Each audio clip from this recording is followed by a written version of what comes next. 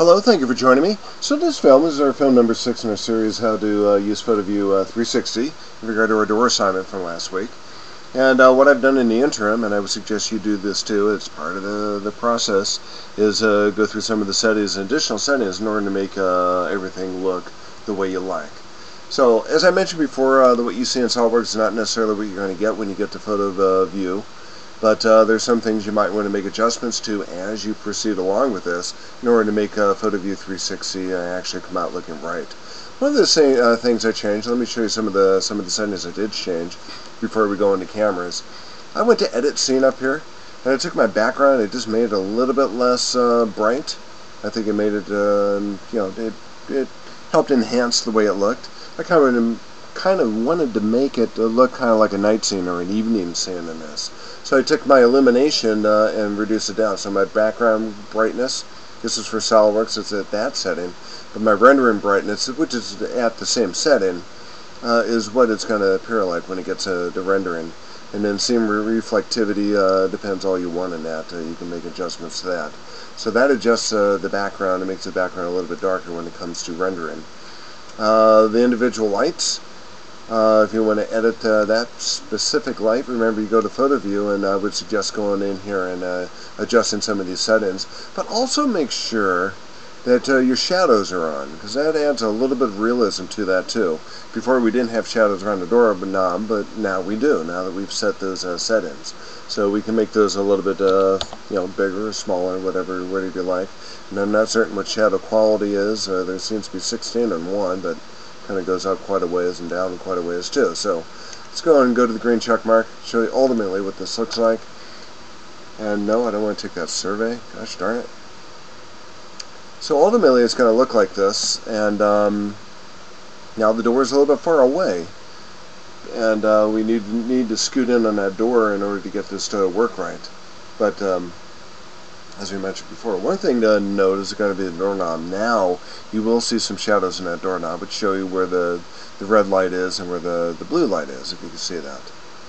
So you can see the lights coming off at different directions and the spotlight. So it's getting really close. I think that's looking pretty darn sharp, except for the proximity of the door where the door is going to be. Cameras. Let's talk about cameras a little bit. Let's add a camera, and what it does is it splits your screen here a little bit. Shows you the camera on one side and where that camera is going to be, which is over here, and it shows you the result of the camera over here. So if we were to take that camera and move that camera around, we can do that. Let's do this. Before we get into the camera, we're going to go ahead and save that camera, of course, and we'll go back and edit it. Now that camera is part of the feature, just like it does in the feature manager tree. This is our display manager tree in a way. Let's go ahead and turn off our lights. Or not turn them off. Let's not show those lights so it doesn't get in the way of the camera. Right click on the camera. Let's go ahead and edit that camera and where that camera is going to be. So here's our camera. And let's say we want to take our camera and maybe position it right on the ED&I logo, or maybe a little bit above that. But what I like to do with this camera is kind of show you how to manipulate that camera to kind of give you like a maybe dog's eye view sort of thing.